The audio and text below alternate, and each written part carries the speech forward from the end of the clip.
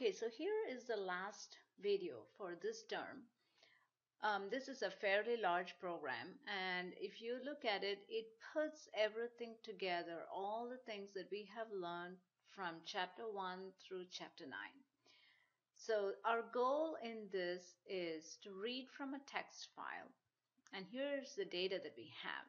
We have two columns. One is the model number and then a bin number. So for an inventory database is what we have. So what we want to do is we want to create a struct to hold each record. So what we want to do in this is to read it, define our own struct for these two data types, model number and string bin number, using strings, and load all of this data from the file into our program when it starts running. And then we are going to do a couple of, so we're going to have a menu driven program. So we're going to have a menu that comes up as soon as our program starts, ask what the user wants to do. In there, we're going to have search by model number and search by bin number. Those are the two things we can do, because as soon as our program starts, we're going to load the data from the file. So our database will already be loaded. And remember, this is just a temporary database. We're loading it to our memory when the program runs. From the file, it gets loaded to memory, and then we output the menu to the user and say, what would you like to do? Would you like to search by model number and or bin number? Now there are more things you can do with this menu. You can add to our database. We can have them add more items. We can have them delete items, but we are not doing all of those things at this point in time. But that's something that you could try. And those are the things that you could do to make yourself a better programmer, is how to expand on the program that's already there. So in this case, our menu will simply say search by model number or search by bin number. And if the user wants to search by model number, then we ask them what is the model number, and then we do a comparison to see if it exists in our database. And if it does, we output the model number and the bin number. If it does not, we simply say item not found. And the same with the bin number. So it's going to show you several different things, how to create a menu, how to output the menu to the user. The user interface is very important. You want a clear menu. You want to be sure that the user is very clear on what they have to enter. After we read it, we figure out what we want to do with the input, how we want to handle the comparison, and finally output to the screen. So let's start. We have all our 4 header files that we usually need: iostream, string, fstream, and iomanip. I have 2 constants. There's something new in this program that we're going to do. In our last video, we saw how to create a single record, a single variable from a struct. For example, we did PCC student and PSU student. So they were just 2 single students. But once we get into a database, we never have 1 or 2 items. We always have a list of items, a list of students. So in this, we are going to see how to create an array of structs. So we're going to define a struct with our model number and bin number, and we're going to see how to create a list of items, an array of that struct, so we can read each line from the file into each row of our array. So I have a constant for that. Cap equals 100. So right now my array can hold 100 elements. And I have max char, which is the number of characters for my file name, which is where I use a char array. So here is my struct inventory type. Notice the capital I and the capital T. Just has 2 data members because that's all we have in our data list. If you look at our file, model number and bin number, and they're both strings, and the semicolon. We also have a number of functions. I have broken down my entire program into different modules. The first one says open file. It's a void function, takes a file stream variable by reference. It opens a file, it checks to see if the file opened. If it did not, it exits the program. If it opened, then it comes back and it does the rest of the program. Display menu simply outputs the menu to the user. Read input reads the option that the user enters from the menu. So if it says M to search by model number and B to search by bin number, Whatever they enter has to be read. That's what this function does. Execute command takes that input that the user enters and figures out what function needs to be called. If it is search by model number, then it calls the search by model number function. If it's a search by bin number, then it calls that function. Now this function needs to take a few parameters. Notice this function execute command is going to make some changes to our array. It is going, or it's at least going to use our array to search in our list and find out whether it exits or not. So we have a char variable that we take and pass to execute command. We have our array, which is our array of our struct. Notice it's just a regular array, but instead of an array of integers or an array of strings, it's an array of our struct data type. That's all it is. So it's an array is an array at the end of the day. So the square bracket says I'm passing an array. Remember, by default, an array is passed by reference. And then I'm passing the size of the array. I need to know how many elements I have to go through. If I loaded 10 lines of data from the file, then I search only through the 10 lines, even though my array has a capacity of 100. I'm not searching through the entire list. If there's no data, then there's no need to search. Read data essentially reads from the file and puts it into the array. Search model searches by model number. Again, we pass the array and the size to that function. Search bin again passes the same array and the size. Notice when we're dealing with arrays and we want to do things, we pass the array and the size all the time to the functions because that's what we're operating on. Output data takes the array information and outputs it to the screen. So let's start. Go into main. It'll all make more sense as we go through the program.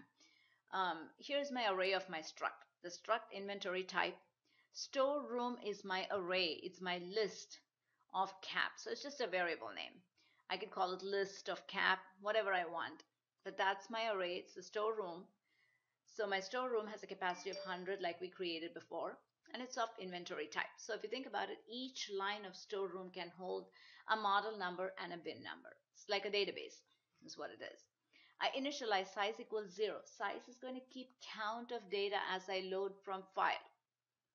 It's a dynamic variable, meaning it changes as we add elements. That's what we mean. Char option is just a char variable that we are going to use to read input from the user. ifstream in file to read data. Okay, we've declared all the variables. Now we call our open file function and pass in file to it. Notice we pass in file by reference, so we have the ampersand sign in front of it. We declare a file name char variable, a char array with max char. We read file name from the user. We ask the user, where do you want to read this data from? Scene.get. Notice the syntax for scene.get. Ignore the new line at the end. It's very important. After the user types in the file name and hits enter, that enter is going to sit in the buffer and you need to get rid of it. Otherwise, the next time you go to read some data, it's going to sit there and it's going to cause trouble. Then we open the file in file.open file name. If the file did not open, we output an error message and we exit. Exit will kick us out of the program. Program terminating. It's going to end. If they want to try again, they need to restart the program. The function ends. If all goes well, we'll come back here. Then we call our read data function. The read data function again takes the file stream variable. Now the file is open, all is good, and it takes the array. Then we go here and see what do we do in the read data function. And notice whatever it returns, the read data is a function that returns an integer, and that goes into our size variable. So that's the count of the number of items in our list. So here's my read data function. File stream variable comes in by reference. We initialize size at 0. Here's a local variable initialized at 0. We check for end of file. We read. Remember, they are separated by space. It's very simple reading. Extraction operator, we read the string. And then we read the model number and the bin number. And then we increment size. Every time we read a line of data, we must increment the size. When the while loop is done, size will have the number of lines of data and we return it. And when we return it, it gets put into this size in main, which is our local variable. Now it has a count.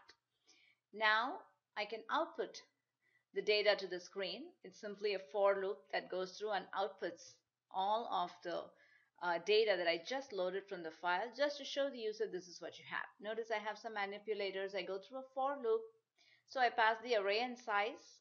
The size has how many lines of data I need to output to the user, and it outputs it. And then I have another function. The next function I call after output data is in a do while loop. Remember, we want to go into a do while loop, so we keep our menu displayed all the time until the user hits Q to quit. So display menu, let's take a look at our display menu and see how it looks. All it has is a few cout statements. It says please pick one of the options. M to search by model number, B to search by bin number, and Q to quit. It's a very simple menu. You can always add to the menu if you want to. Once the display menu is done, notice my main says, here's my do while loop, display the menu, read input, and execute command. Let's take a look at those two functions. Read input. Read input, let me get it here, one more. Right here. Read input has a char variable declared. Remember, the menu is sitting there. The user is going to hit something. So you need to use cin or cin.get or something to read the input that the user is going to enter. Cin.get, because we are using a char variable. Read whatever the user enters, the character. Ignore the new line. Anytime you use cin.get, you must ignore the new line.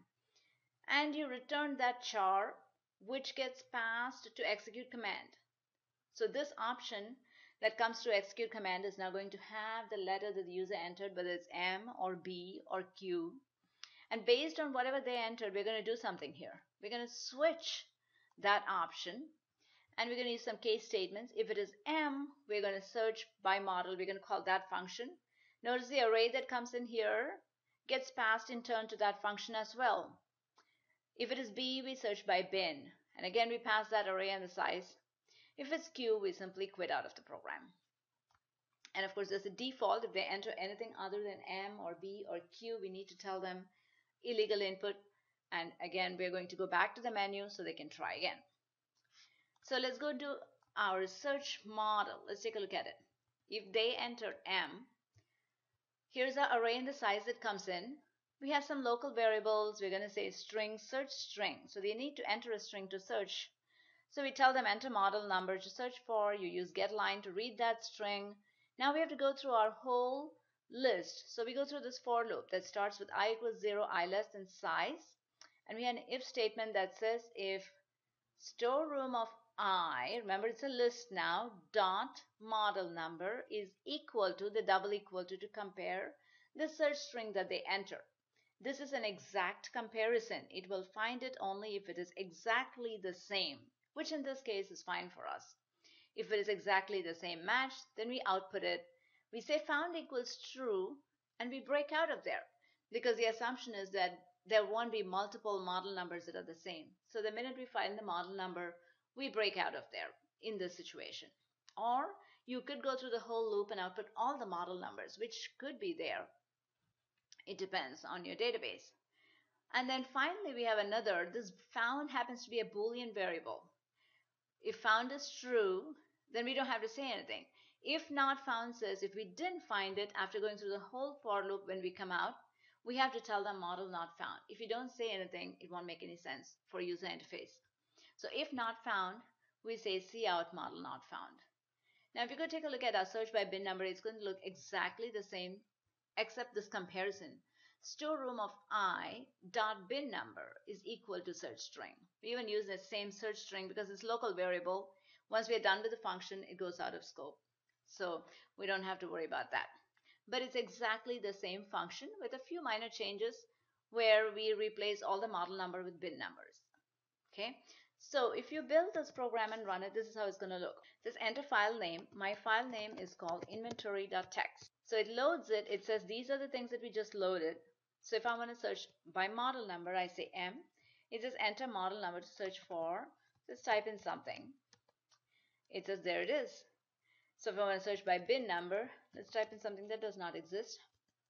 It says bin not found. And I can keep going until I want to quit. If I try any other letters, it says illegal input. Please pick one of the options. Q to quit, and I quit.